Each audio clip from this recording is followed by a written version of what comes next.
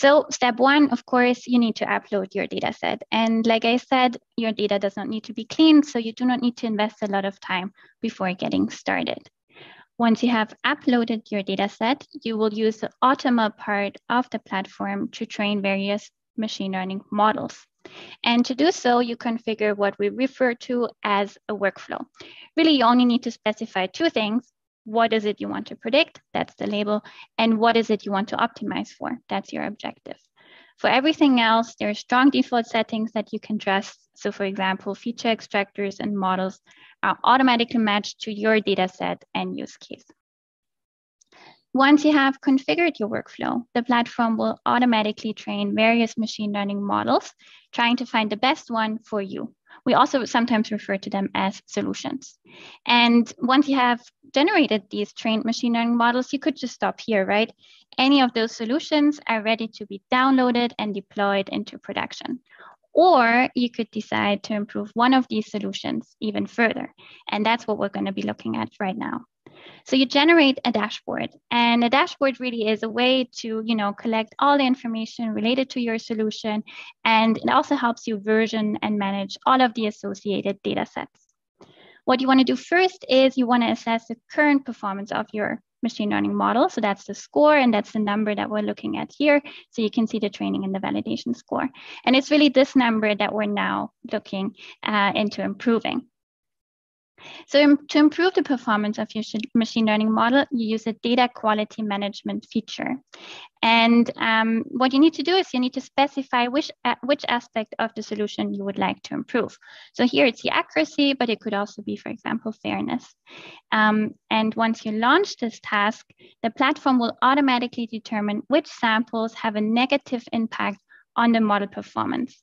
And these results are then turned into actionable recommendations that you can use to debug your data.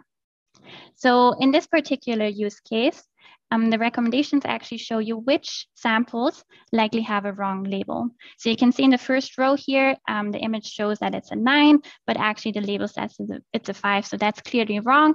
So you clean that label and you go through the data set, starting, of course, with the samples that have the most negative impact on your model performance. Once you have cleaned your training data set, you re-upload it, and you're now ready to retrain your machine learning model. So the model itself stays the same, but we use the newly cleaned training data set. And of course, you can repeat the cycle, right? You can keep generating recommendations, cleaning your training data set, and retraining the actual model. And so if you do that, after a few iterations, you will actually see an improvement in the performance, in the score of your machine learning model. So if you remember, that was the number that we were looking at before, and our accuracy now actually has gone up. So it's also important to note that this is a very efficient process, because with each sample that you clean, you know that you will likely see a change in the score. So once you've reached a performance that you're happy with, you can download the solution. And the solution comes with a very detailed README, which contains various figures and interpretability insights, detailed instructions, everything you need. It's also fully standalone, so you get all the code you need to generate your own your own predictions. And it has a REST API and is fully Dockerized, so it's very easy to deploy. Right. So those are the 7 steps. Just to summarize: step 1, uploading your data. Step 2, using AutoML to train various machine learning models. Step 3 is picking one of those solutions and trying to, the one that you want to improve. Step 4 is assessing your current performance. And then step 5 is generating recommendations and cleaning your data set off platform.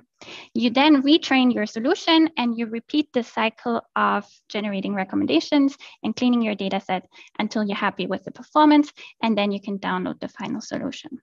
So as you can see, with steps 4, 5, and 6, cleaning and training actually go hand in hand, and the model and the data are considered together.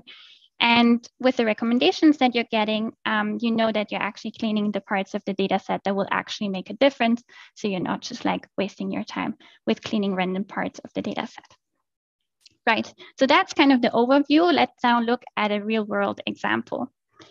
So let's imagine we're working in the financial service industry, and we have a historical data which shows which of our customers defaulted on their loan. And we would like to use this historical data to build a machine learning model which will allow us to classify future customers into acceptable and unacceptable credit risk categories. Now, we don't want this model to just be accurate. We actually also want it to be fair in terms of gender. So this is a very realistic use case because the EU has already classified credit scoring as a high-risk AI system. And so fairness will be a mandatory requirement for all credit scoring applications in the future. So before I'm going to show you what we did on the platform to solve this task, I'm also going to take the opportunity to point out that the platform itself is actually fully Dockerized, and so it can be deployed and installed on any Linux system. So that could be in the cloud, it could be, on-premise, whatever you prefer. And what I'm going to show you right now is currently running live on an AWS instance. So what is it we did to solve this task? So we started by uploading the data set. So this is the training data set. You can see it has 4,000 samples. And down here, we see all the input features. There's 3 different kinds of features. There's personal information on the loan applicant. So we can see their age and we can also see their gender. And then the second category is information on their history with a bank. So for example, here we can see the credit history. And finally, there is information on the loan that they're applying for. So here, for example, we can see the purpose or, of course, the credit amount. The quantity that we want to predict, that's the acceptable risk. So this is what we will be using as a label. And like I said before, it can be acceptable or unacceptable. Okay, so that's the data set. Having uploaded the data set, we created a workflow to train various machine learning models. And you can see here that we generated a total of 60 solutions. And we could have just stopped here, right? We could have downloaded any of those solutions and just used it in production. But instead, we decided to improve one of those solutions even further using the data quality management feature. So this is what the dashboard looks like.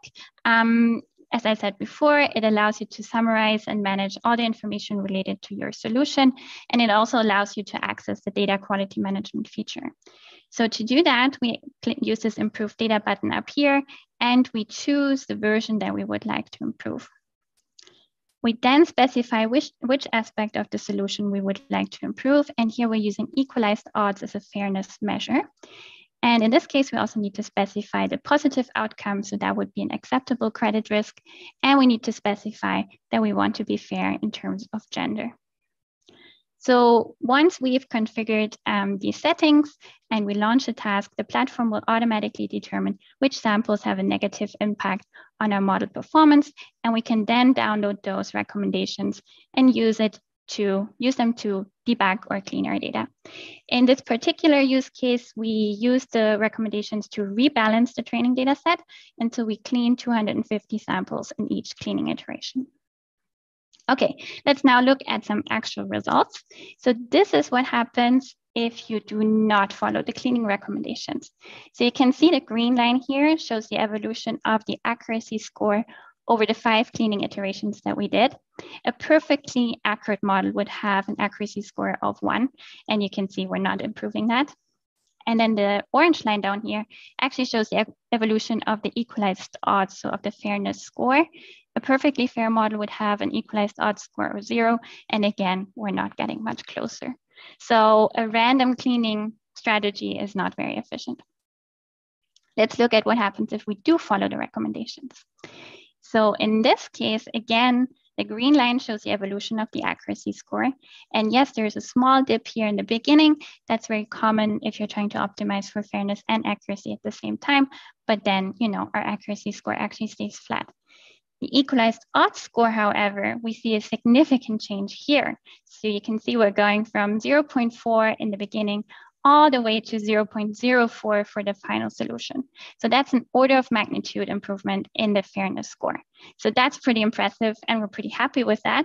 And we can now download the final solution up here. So this solution can now be used in production and can be used to predict if future customers have an acceptable or an unacceptable credit risk. So I hope this short demonstration has shown you how easy it is to build a successful machine learning model with the Modulos platform and how powerful DCAI can be.